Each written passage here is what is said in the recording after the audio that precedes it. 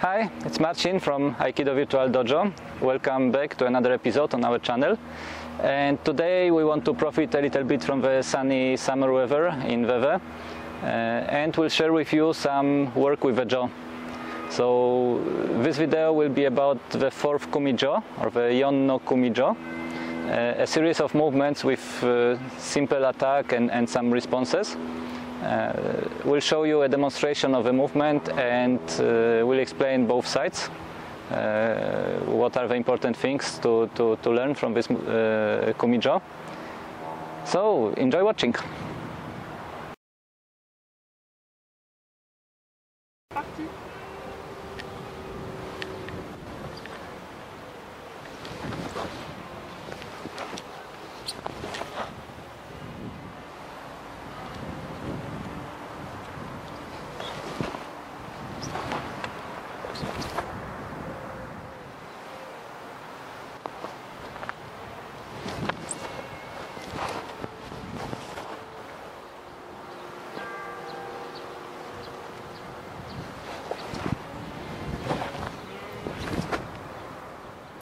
Okay, let's begin by looking at the attacking side of the fourth Kumijo.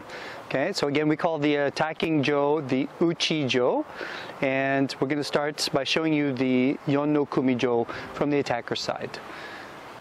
So as we begin, we're going to come, the attacking side will come into a ski kamae, and so obviously the first attack then will be a ski. Okay, so I move in, and he's going to respond. Now from here, he's going to do what's called a toma-uchi, which he's going to swing around for the side of the head. And as he does, I'm going to draw the jo up at an angle where I can receive the impact of the jo without it hitting my head. So I don't want to be too far forward, and I don't want to be too far up, and I don't want to be too far to the side, because he could still, boom, hit me. So there's a really specific angle here where I'm not completely forward, but I'm about 45 degrees to the side. The left hand here is open and extending through the jo, and then dropping down a little bit, okay? The right side has almost kind of a 90-degree angle with the elbow. So we want to be able to support the jo from underneath. The left side is reaching through the jo. So I'm kind of at this angle where it's protecting the side of the head and the top of the head at the same time. So as he comes in for the toma-uchi, he draws through, and if he makes an impact, then it will block that impact, okay? Keep the hand open still, because if I leave the fingers, if I grab the fingers, then they can actually be hit. So I want to leave the fingers open and just be supportive and protected there, okay? Now from here, as he does that, we can also practice at a distance where I'm slightly back. So if he doesn't quite hit, then that's okay too. Afterwards, I'm going to drop the jo down in front, like I'm in ski kamae, and prepare for a ski. So the last movement again is a piercing thrust, and he will respond afterwards. As I come in, then he's going to respond to that. After the explanations of the uchijo side by Durward, I will explain to you now the side of the ukejo. So I begin in the jo kamae, and as Durward comes in with a ski, I will move back and draw my jo with the right hand behind my head and support it with the left hand from underneath.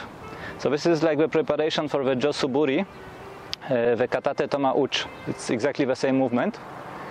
The jo is aligned with my shoulders, so you can see here that as I draw back, as I move back and draw back the jo, I aligned it with my shoulders behind my head, so that I'm ready to strike around my head.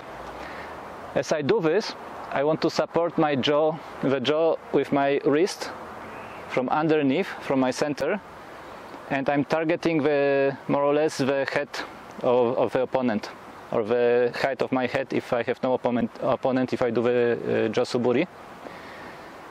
And I finish to the side, receiving the jo at the side.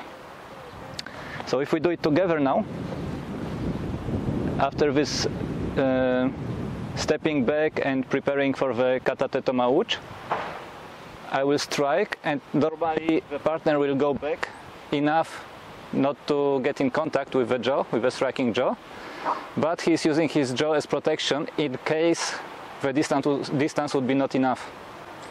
Okay, now he will drop the jaw, as Durward explained before. He will drop the jaw and do another ski, where I will move with my front foot to the side, aligning already on his center line with this movement.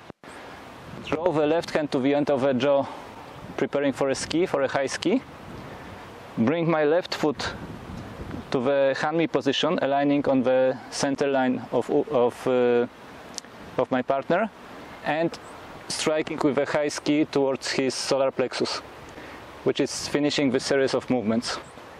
Now, if you want to see more details about the jo suburi, the katate toma-uchi itself, you can watch our earlier video, which we will link in the description. And there we are focusing really on the suburi, explaining the specific movements of the suburi.